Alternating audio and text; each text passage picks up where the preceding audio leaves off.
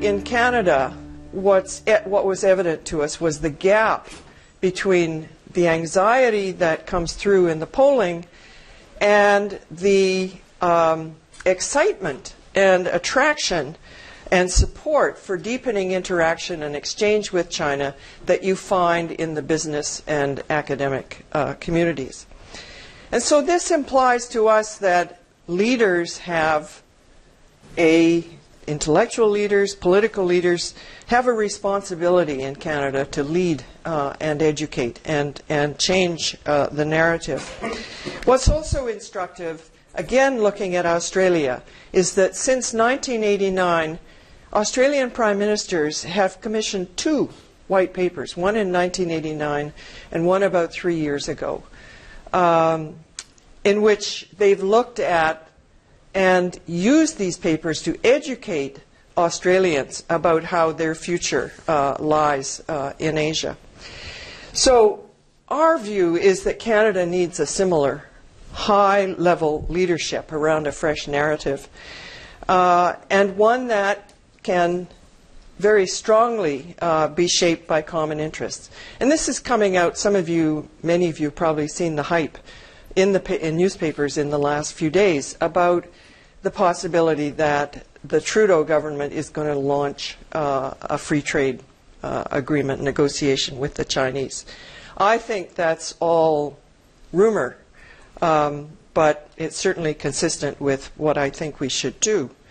Why? Well, because there's remarkable economic complementarities which have provided a foundation for collaboration. And yet many Canadians are not aware that China is our second largest trading partner after the United States. And what's amazing is that 65% of our total trade is with the United States. 7% of our total trade is with China. And so there's a big, and in the paper, which you can download, there's evidence of the trends through time and how prominent China is among the Asian partners. The other thing is that we have, so complementarity again, China seeks security of supply in energy, agriculture, and natural resources, even water. And Canada seeks security of demand, particularly in energy, with what's the fracking revolution in the United States, which has made them much more independent of our markets. And so, as an Asia-Pacific Foundation task force noted in 2012, there's all sorts of innovation across Canada to draw on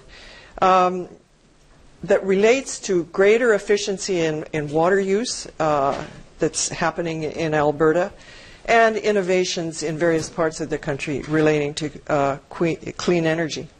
You know, overall, we're China's 18th largest supplier.